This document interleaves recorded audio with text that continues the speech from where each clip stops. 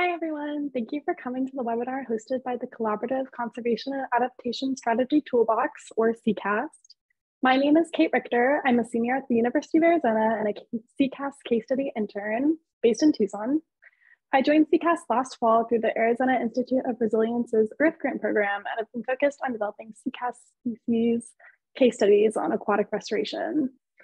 CCAST is intended to support landscape-scale conservation and restoration by enhancing issue-based peer-to-peer knowledge exchange through the development of case studies, workshops, and webinars like today's. We use case studies as a foundation for communities of practice to address aquatic restoration, drought and climate adaptation, grassland restoration, and introduced aquatic species. If you would like more information on CCAST or our communities of practice, please feel free to email Anna directly. She's going to drop her email in the chat for those who are interested. All right, so we're going to dive back into our webinar today. We're hosting a presentation from Larry Stevens about Springs Stewardship Institute's work monitoring springs for the Forest Restoration Initiative and throughout the Colorado River Basin. I'm just going to close out the poll. We're also developing this project into a CCAST case study, so keep a lookout for that in the next few months. Dr. Larry Stevens is the director of the Springs Stewardship Institute and curator of ecology at the Museum of Northern Arizona. He received his PhD in zoology from Northern Arizona University and served as the ecologist for Grand Canyon National Park for several years.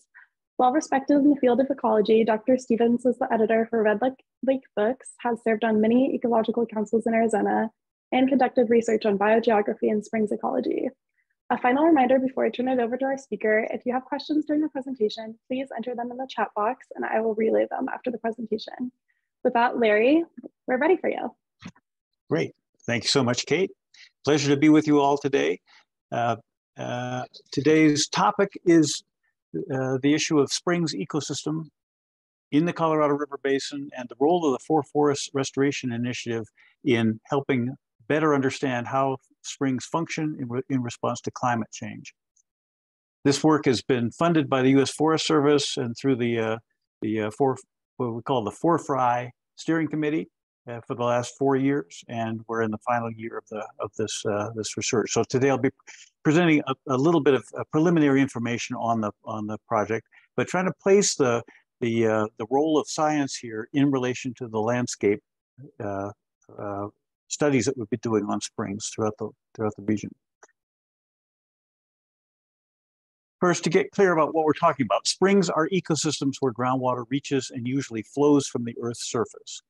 So in kind of management jargon, these are subsurface to surface linked, groundwater dependent, bottom up, headwater, wetland ecosystems, recognizing that pretty much every word within that sentence means something to different kinds of ecosystem managers. Springs are important because they're the places where water is recycled on Earth. All the water on Earth is recycled through springs on the seafloor about every 8 to 10 million years. They are quite likely the place where life could have originated on Earth. They're ecologically highly interactive or keystone ecosystems, serving as paleorefugia. Springs make up a tiny proportion of the landscape, but support more than 17% of the Earth's of the U.S.'s endangered species. Here in the Southwest, more than 1,200 rare species are supported at springs. Everywhere, they're gravely threatened ecosystems everywhere on Earth. But they're quite resilient and sustainable and restorable if the aquifer remains relatively intact. And it's important to protect the source area, which is usually the hotspot of biodiversity. Importantly, there's no national conservation attention being paid to springs as ecosystems. For that reason, we began the Springs Stewardship Institute about 12 years ago. With the Springs Stewardship Institute, we provide tools, a database for the archival and reporting of inventory, assessment, monitoring data. Pretty much any data you could think of gathering at a spring can be incorporated into the database. It's broadly applicable, flexible, comprehensive, relational, allowing it to look at various variables in relation to each other. And it's broadly, and it's secure, easy to use, and freely available online. So our mission is to improve springs ecosystem science and stewardship, and what's good for springs is good for all things, in our view. Today's presentation, we'll talk about concepts in ecosystem conservation, look at Colorado River Basin springs geography and ecology, then focus on springs in the Forest Restoration Initiative with springs as indicators of climate change. We'll look at some of the status and results of the work that's in progress. As I said, this is the fourth year of a 5-year project. All of what we'll be talking about is related to this ecosystem model, this conceptual diagram of how springs function. In it, the geologic context and regional climate interactions affect the aquifer, which affects the site geomorphology, and microclimate, which are acted upon by the disturbance regime the spring emerges in, say it's on a stream floor at the base of a cliff, and the productivity of that environment. So those things contribute to the habitat template. That habitat template is the format on which life develops through biogeographic processes. When you arrive at a spring, you see species interacting with each other in a trophic fashion, and all of that changes through time, from daily to through interannually. Humans step into the process and affect all aspects of the ecosystem, can affect pretty much everything within that ecosystem, and we certainly do that. So with that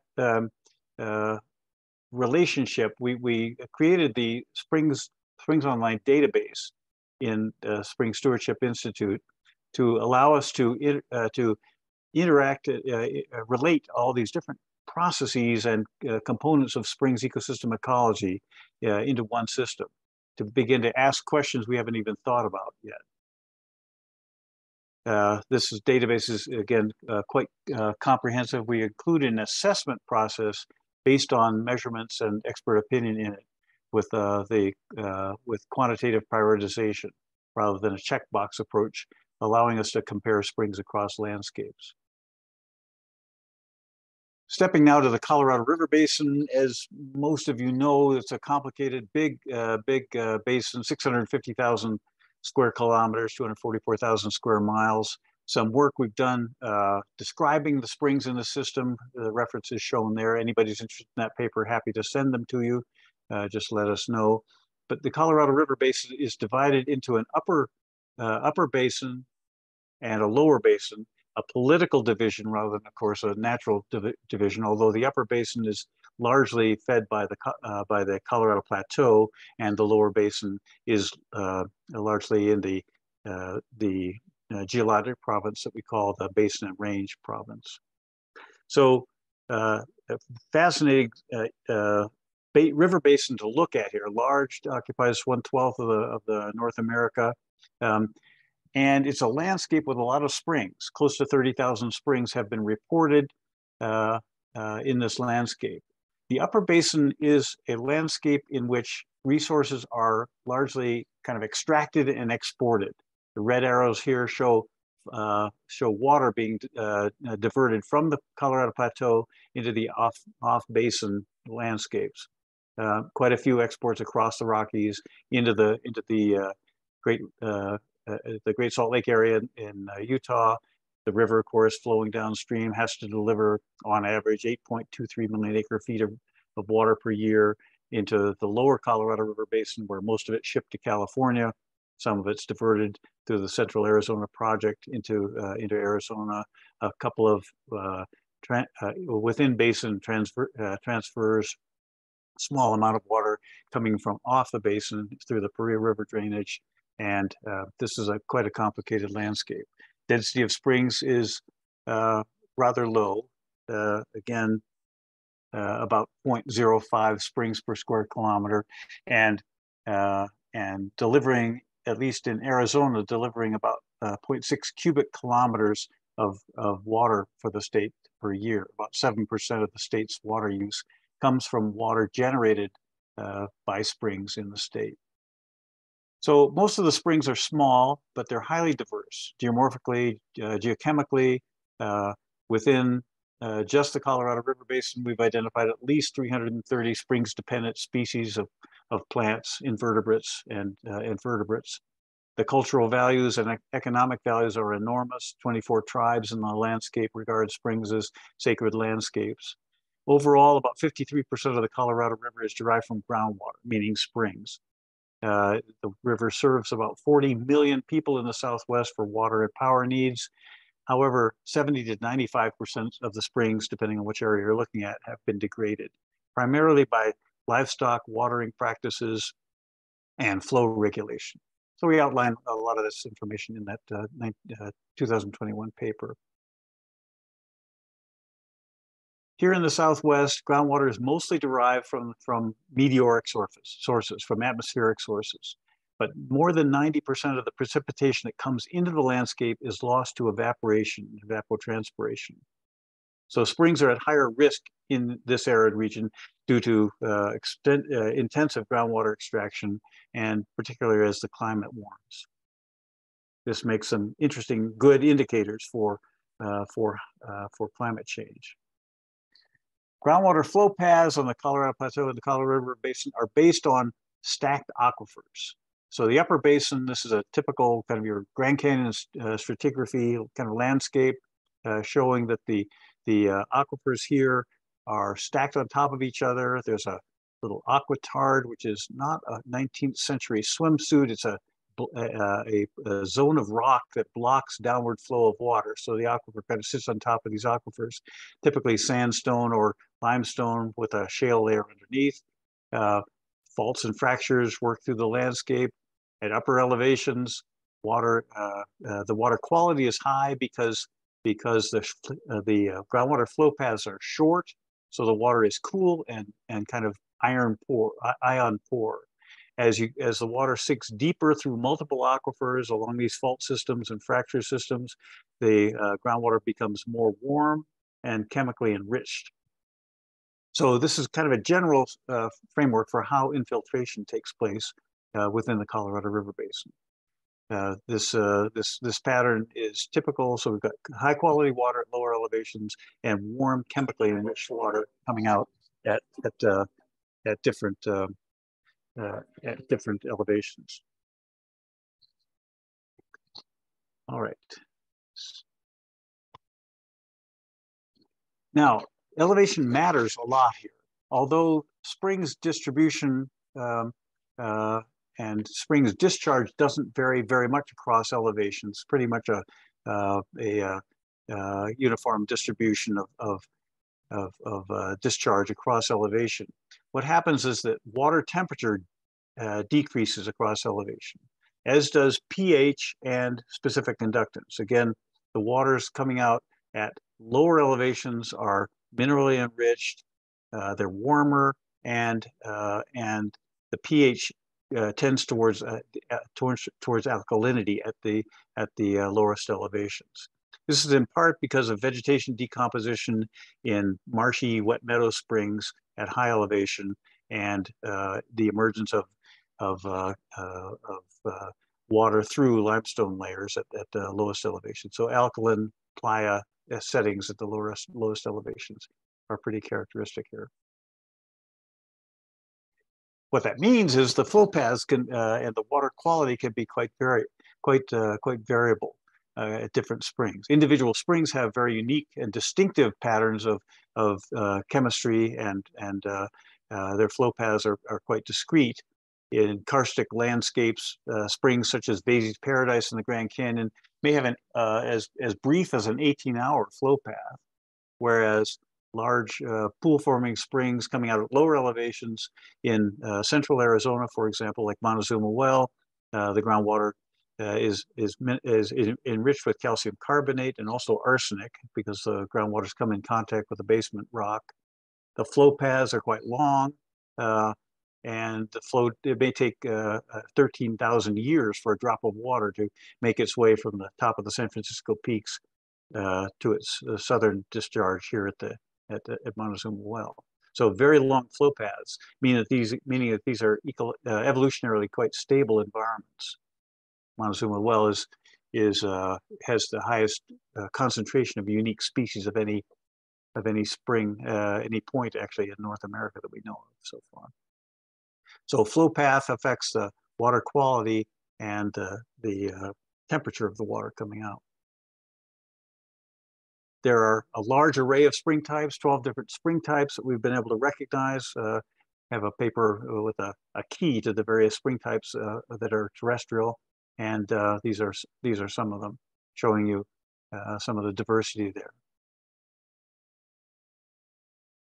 On the Colorado Plateau, the common spring types are springs that come out in fixed channels. We call those rheocrines, hill slope springs, helicrines, and hanging gardens. They vary in their distribution across elevation, but hanging gardens are among the most unusual springs in the landscape. So these are springs that come out under cliff surfaces.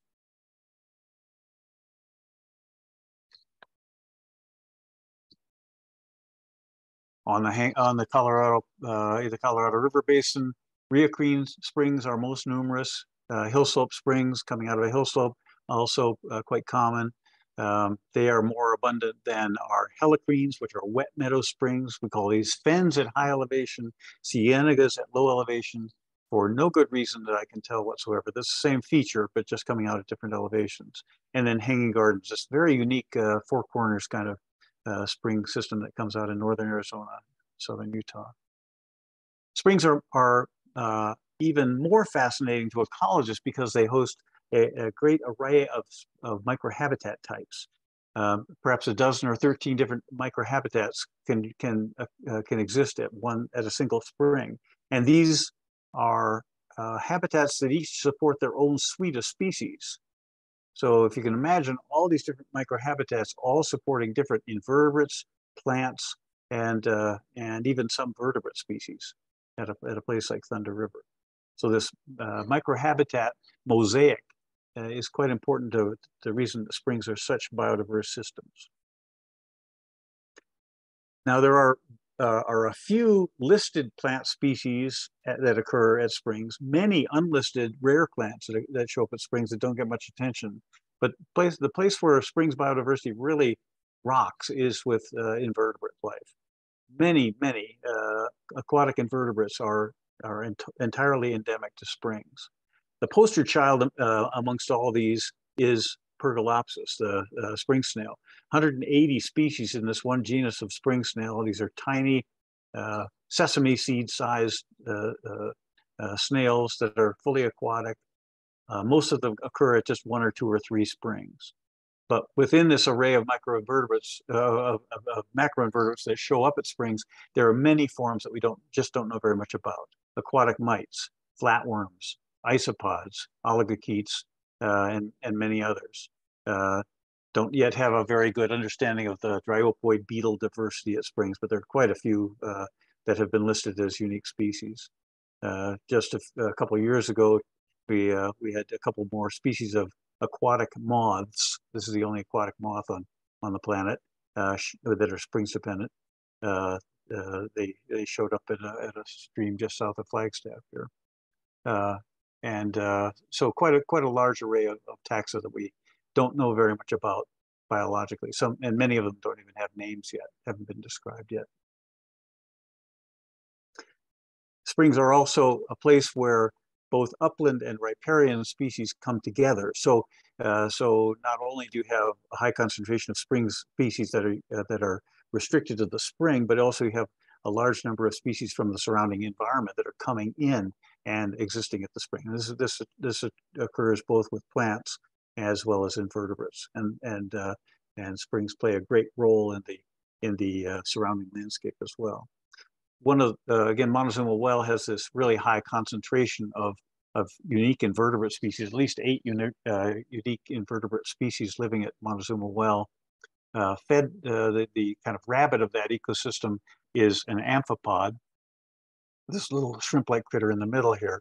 During the day, the amphipod is preyed upon by an array of visually feeding aquatic insects. So the amphipod has to leave the shoreline environment where the feeding is most rich for it, swim out to the middle of the pond, and hover there to get away from the aquatic insects. But at night, up from the depths of this 60-foot deep well, swim 4 species of leeches, 2 of which are unique to the well. and they can actually hear the clicking legs of the amphipod. So the amphipod has to swim from the middle of the pond back to the edge and cling motionless to the vegetation at night. But it spends its whole life going back and forth, escaping from predators. This is work that Dean Blinn has done just such great work on to describe this spring as an ecosystem with a trophic cascade driven by predators that affect the diel migration of an amphipod. So these are all springs in the Colorado River Basin landscape that really contribute to our understanding of springs as a whole. But humans really exact a very important and persistent effect on springs. All through human history, through human evolutionary history, springs have been important to humans. Cuthbert and Ashley, 2014, reconstructed the paleo hydrology of the Olduvai Gorge in Africa, where human remains are found, and most of the human remains are showing up at Paleo Springs. Their hypothesis was that humans retreated to springs during times of drought.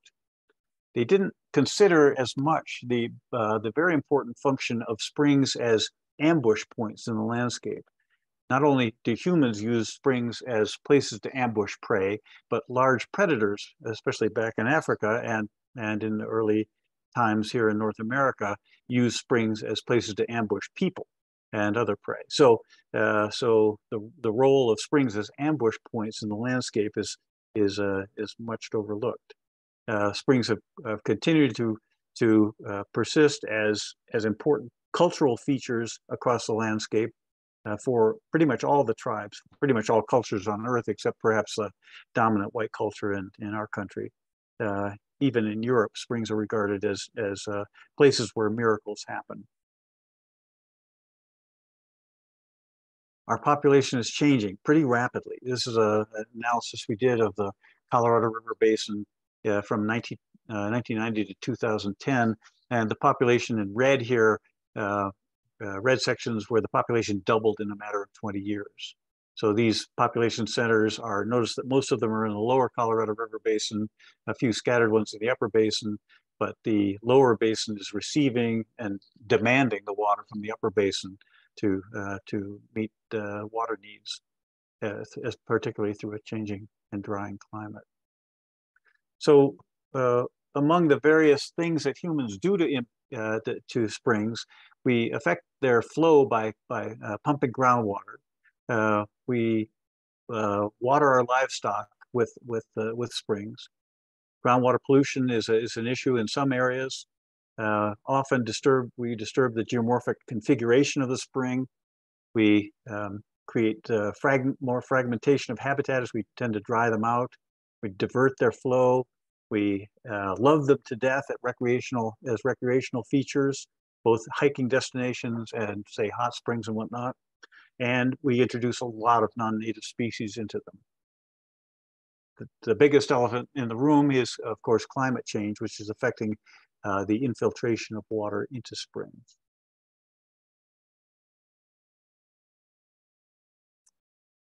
So with that as background, we approached the Forest Restoration Initiative to try to learn whether or not improving forest management can increase groundwater supplies and improve springs habitat.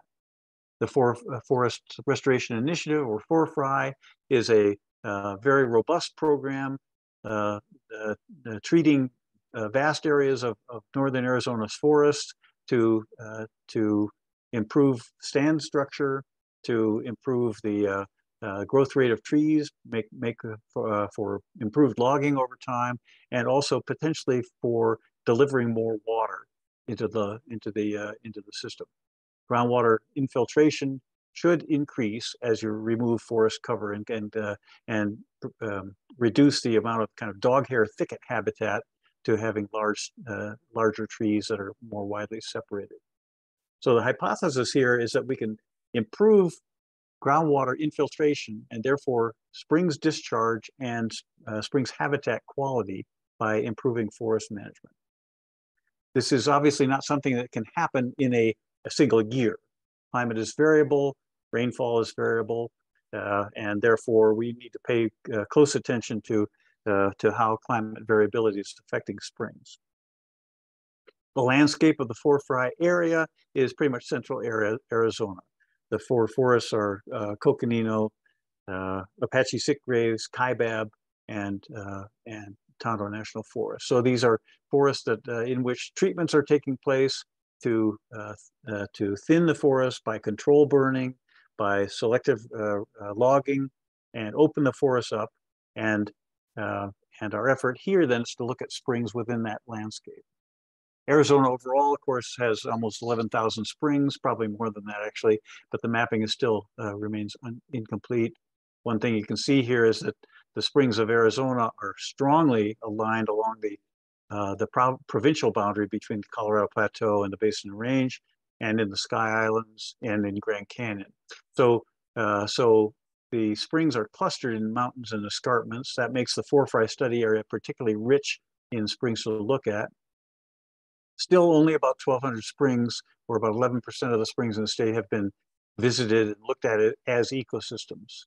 As I said before, about 500,000 acre-feet of water emerges from these springs, 6 or 7% of Arizona's annual water budget, and many of the springs are degraded.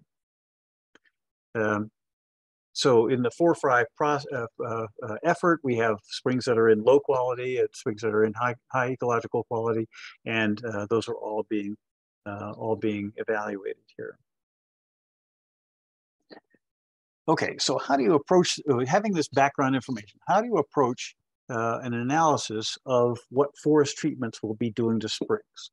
We thought about this for most of a year to try to get the analysis trimmed down to the bare minimum that we would need, and decided to go with 3 kinds of treatments, 2 location treatments that are either within treatment areas, meaning places where forests are thinned, or versus the control areas outside the treatment areas. We're particularly concerned with not wanting to influence the treatment with the area. So the springs that are outside the treatment areas are actually as close as we can get them to the treatment area, but outside the local watershed boundary. So therefore, they won't be affected by the actual treatment process. They remain as controls. So location is the first kind of treatment that we're looking at here. The second is the aquifer.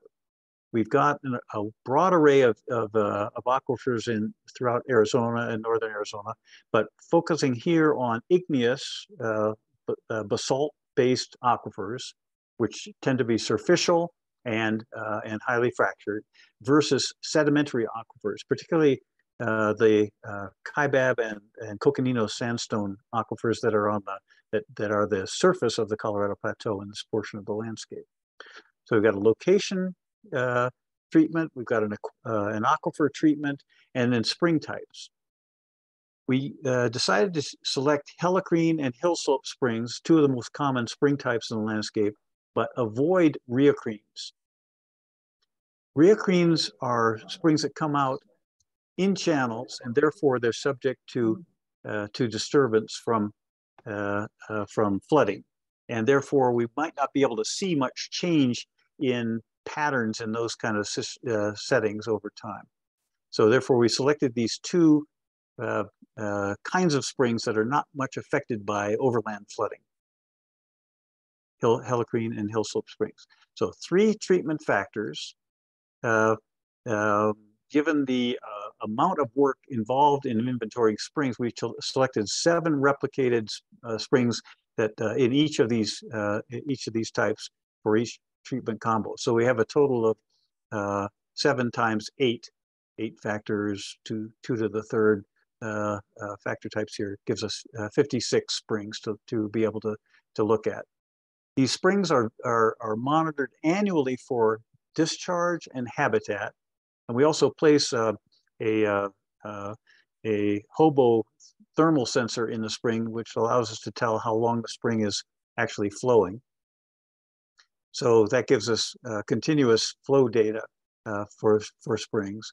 And We inventoried these springs in detail at the beginning of the project. We'll do that again at the end of the project this year to understand the full array of habitat changes that have taken place at these sites. So that's our study design. 3 treatment factors, 7 springs for each of these treatment combinations, monitoring them annually for habitat and flow, and then 5 years for this 5-year look at the inventory of the habitat, biota, and the condition of the spring.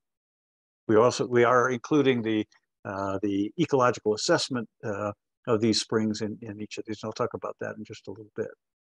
And so the springs are scattered across the landscape. Most of the springs are south of Flagstaff, a couple up in the San Francisco Peaks for the igneous aquifers that we have up there. Most of the ones along the Mogollon Rim are where we have our sedimentary aquifers, but they're scattered across the entire landscape.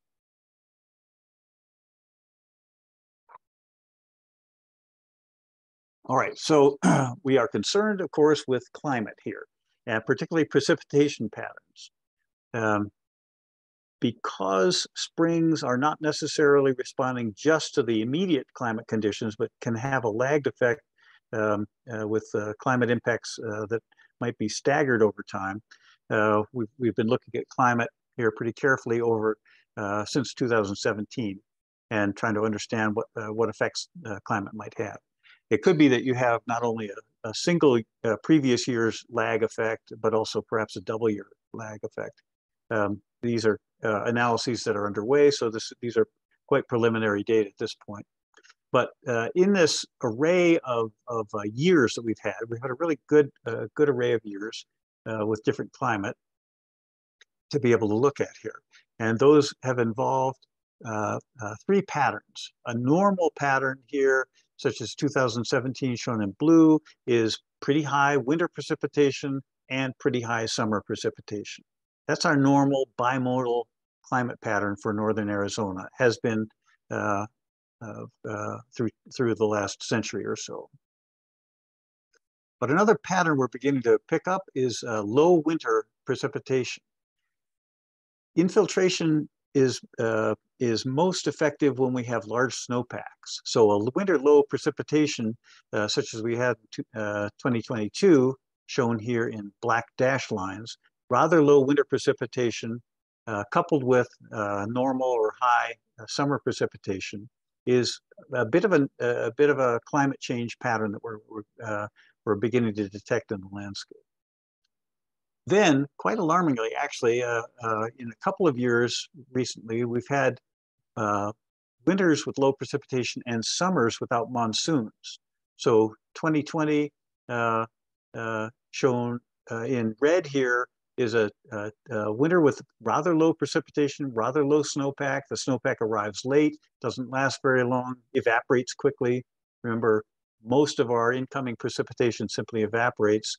And in winter, we have a process called sublimation that where winter snow is converted directly to water vapor through the wind and lost to the atmosphere before it has a chance to sink in. So low winter precipitation, particularly in the warmer later winter, means little infiltration taking place.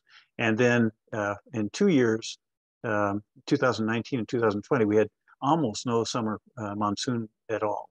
So in my 50 years here, those were very unusual years, not having any really strong monsoon, or the monsoon arriving much too late for it to have much biological impact. Summer rains typically don't provide us with much infiltration because, again, warm temperatures, just that water is just evaporated out. So therefore, we're picking up 3 different patterns. Now, 2023 started out with high winter precipitation. This pattern will be pretty dramatic. It'll be quite interesting to see what happens with if the monsoon is rich this year. We'll have an exceptionally wet year. And that will, of course, the effects of that won't show up until perhaps 2024 if there's a lag effect. So the lag effect is something that these data are tending to show us might be going on. And so this graph shows the lagged response of of winters with discharge. The annual precipitation here in inches relating to the discharge at springs that we've been able to measure. So this, you typically expect there to be more discharge occurring with a greater precipitation than these in the springs on the Colorado Plateau.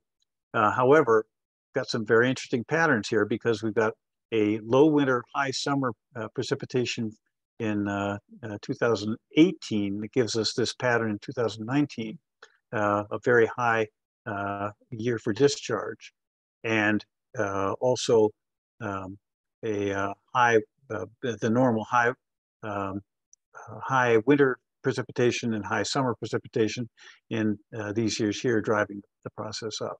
This 2019 is going to be particularly problematic when it comes to modeling here. And we've got an overall relatively low relationship here, low coefficient of correlation across years in relation to annual precipitation and springs discharge.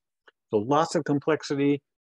We will be looking closely at the monthly patterns of precipitation and potential for lag effects here as we go through the analyses.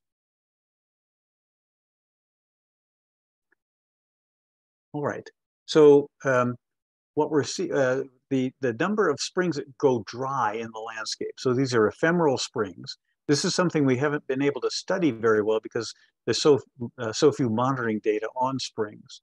But here we're seeing that across the array of years, there's been quite a difference in the number of springs that have been dry. And again, this 2019 is an anomalous year because both it and 2022, which have this low winter and high summer precipitation pattern, show elevated springs going dry. That's interesting. Winter lows should be the time when we see springs going dry. It seems to be the pattern here, and picked up in 2019 as well, even though overall discharge was higher in 2019. And we can see this pattern of variation depending on the monsoonal and the winter precipitation patterns. Anyway, so the number of dry springs that go dry out of the 56 is also perhaps an indicator of climate change here. As I said, we are also collecting assessment data on the ecological integrity of the springs. This Springs ecosystem assessment protocol that we use allows us to understand the ecological condition of springs, the natural resource condition of the springs in relation to the risks that those springs face.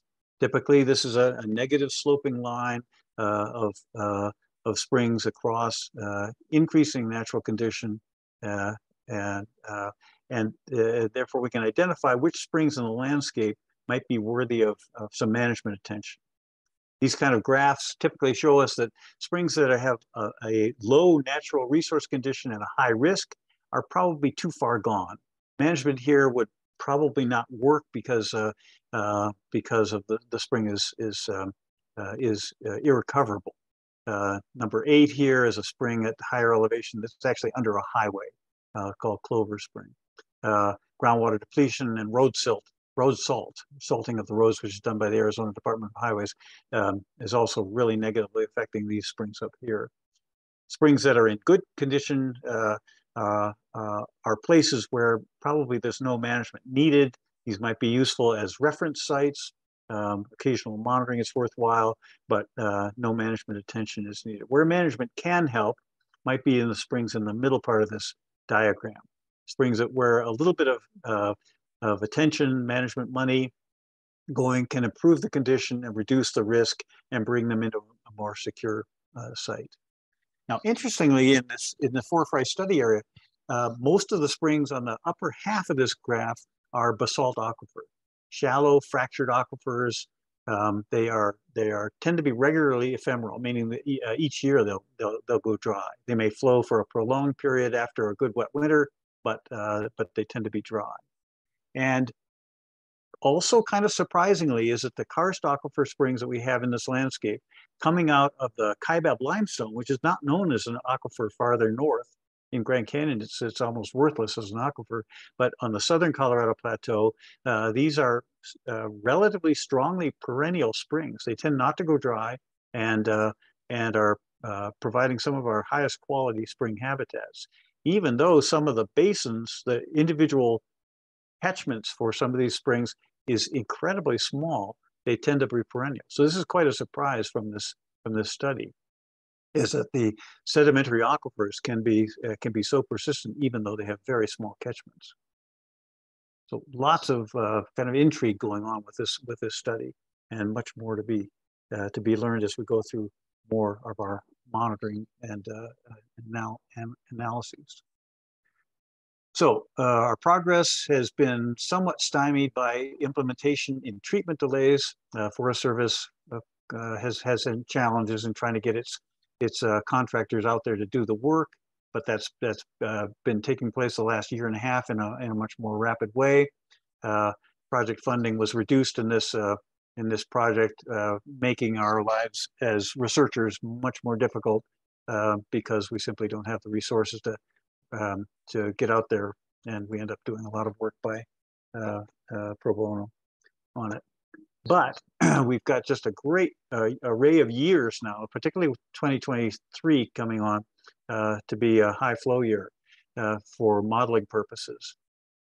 We're comparing these springs also with a couple of long-term sites that Abe Springer has worked on, and we'll be able to adapt some of our modeling after some of his, and compare that with long-term patterns that he's been having at several of his springs. Habitat reduction is expected during seasons of low flow. We see that the rate of recovery of that habitat probably is going to show that it's in relation to climate severity. The month by aquifer by spring type analyses are still underway. We're seeing a lag response there that's quite interesting, and more to be done there.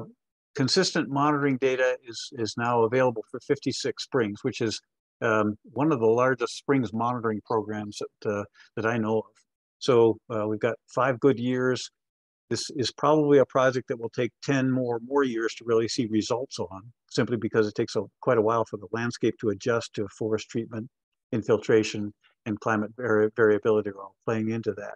But it's giving us new insights into the ephemerality of springs, particularly basalt aquifer springs that are often used for livestock watering, and they're at risk more at risk. They appear to be more at risk for climate change. We're also looking at the biota of these springs. Each spring has its own suite of invertebrate indicator species. So it's not that you can use one species to tell much about how all the springs are doing, but it could be that the feeding gills of the aquatic invertebrates that exist at the springs are better indicators. What we know is if we see sepsid flies at a spring, we know we've got problems. If we see stone flies, we know we've got kind of good ecological conditions, but sepsid flies, larvae live in kind of muck, and they're often seem to be indicators of poor quality at springs. They differ in their feeding strategies, and therefore those feeding strategies might be the indicators that we use for using invertebrates as indicators of climate change impacts on springs and human impacts on springs. And from this, we're getting prioritized stewardship recommendations to help the Forest Service treat these springs. At the larger scale, we need as a species to understand and protect our groundwater in springs better. The groundwater is humanity's last good source of fresh water. There's a 2 to 5-fold increase in groundwater use during drought, and that's really problematic because we draw down our groundwater tables and create landscape subsidence and collapse the water storage potential. We've seen this in a number of places, and that is limiting the ability of the earth to actually receive infiltrating water. So pretty much everywhere on Earth, groundwater sources are being threatened by depletion and climate change. But good options exist for protection of both groundwater and springs. If we can identify the infiltration sites and the processes and the role of evapotranspiration, and we protect the quality of the incoming water, we can manage water sustainably. And springs have been shown through multiple restoration activities to be quite resilient. If the aquifer is relatively intact, the spring can be restored. Springs are important because they're hotspots of biocultural diversity. They're kind of the canary's canary of ecological indicators as far as we're concerned. They're important both internally for their internal processes of biodiversity and also because they really affect the health of the adjacent lands and the cultures that rely upon them. So if the aquifer is in good condition, springs can be relatively easily sustainably managed. So our work at Springs Stewardship Institute is more than just this one project. We're working globally on springs and got some interesting papers. If you want to visit our website, those papers are advertised there. But again, we're trying to provide improved ecosystem science and stewardship of springs, and by providing the tools and the abilities for anyone interested in springs to access those tools and to better manage their springs. So thanks very much. I'm happy to take any questions. I'll have to have some help in doing so, but really appreciate the time today, and been a pleasure talking with you. Thank you so much, Larry. It looks like we have some good questions in the chat. Just to respect everyone's time, I am going to cut questions off at 2 so everyone is able to get out of here. So I apologize in advance if we don't get to your question. But Ariel asked if the proportion of springs or spring flow, what is the proportion of springs and spring flow for Helicrene and Hillslope Springs versus others in the Forfry area? Are there more common or productive ones compared to other spring types on the landscape? Yes, so Riocrene springs are again also a common spring type. They contribute to oftentimes contribute to perennial streams in the area. We don't have that many perennial streams, so their importance in the Forfry area is not quite as great as they are elsewhere. But that's a spring type that we would like to pay more attention to. There's some monitoring going on through the Forest Service of those, but for us, the disturbance factor is so great that we would have a hard time determining how they're contributing to the flow. So we've avoided those, focusing on these other two, which are quite common and provide a lot of the flow of the on the Forfry area. And Max asks if you are seeing reductions in spring discharge as a result of shifts from snow to rain dominated precipitation regimes. Yeah, good point. Some landscapes can receive infiltration of rainwater, of monsoonal water through fractures in the landscape. So in southern Arizona, that's probably the dominant way that groundwater infiltration takes place. There have been some good studies around Tucson on that. However, here on the plateau, it's all about snowpack. Melting snow saturates the ground, and that allows that water to sink in deeply. Summer monsoons here are simply too flashy, and the temperatures are too high really to allow very much precipitation to pass in, except in very specific spots. The bottomless pits area and some other places where groundwater can simply fall through fractures in the karst terrain and get down to the groundwater. Some of those sites can be productive for rainfall, but for the most part, it's snowpack. And then John says, from the risk versus condition matrix, it looks like springs originating in basalt aquifers just generally have higher risk scores. Does that reflect degraded conditions, or does the risk index inevitably assign higher risk numbers to springs that are ephemeral? If it's the latter, it seems like you might need a separate index for ephemeral springs. Yes. Again, this is the first study at which we've been able to begin to quantify ephemerality of springs. And it looks like the basalt aquifers are more at risk. They have a very different flora and fauna. You can tell pretty much just by arriving and doing an inventory whether the spring is ephemeral or not. And that assessment process for what you'd be actually trying to accomplish at an ephemeral spring, those goals would be quite different than for perennial springs. So there's much more discussion with the managers about what needs to be done to manage aquifers, basalt aquifer springs, putting in more water catchments might be advisable in basalt, for basalt springs, for example. Great, thank you. And Leah says, it looks like there is a threshold of degradation after which you consider a spring too far gone and may not respond to restoration. Or is it just that the risks are too high to be worth prioritization? Those are management decisions. Certainly, if you fully dewater a spring, which has happened in quite a few situations, not so much on 4-5, but in some situations, if you fully dewater a spring, you've lost all the biological value. You still may have cultural value, might have paleontological value, but core biodiversity has been lost. So that's a pretty sad situation to come across.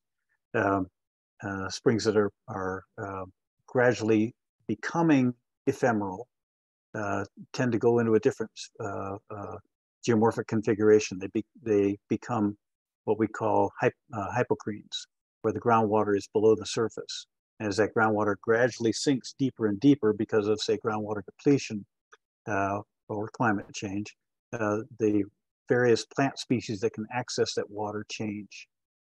With your last riparian species in Arizona being mesquite, which has the deepest tap roots, go down a couple hundred feet into the earth. And those are the last species to be able to persist if the groundwater is really being drawn down that far. And it certainly has happened in the big urban areas in Arizona. And Leah's follow-up to that question was what sort of timelines to recovery you might expect with different management strategies? Yeah, very much depends on the aquifer. If you can recharge the aquifer or focus, find the places where infiltration happens, focus perhaps putting some kind of barrier or dam on those sites where to really allow water to accumulate and drop into the aquifer. And again, the size of the aquifer matters, the amount of depletion matters, and other processes. So it very much is an aquifer dependent situation. Therefore, it takes good understanding of what the geologic structure is that's shaping those aquifers to be able to make really informed management decisions. And then the last question is again from Ariel, and they say, what type of restoration activities do you recommend to increase resilience and health of springs and maintain high spring flow in the studied region? Again, understanding the aquifer is critically important. For the spring as an ecosystem, protecting the source area and the upper 50 to 100 meters of spring brook is the right way to do it. Leaving water for livestock and wildlife outside the protected area, but typically fencing the source, creating a stepping stone trail to the source if people are going up to the source to access the source area for water diversion.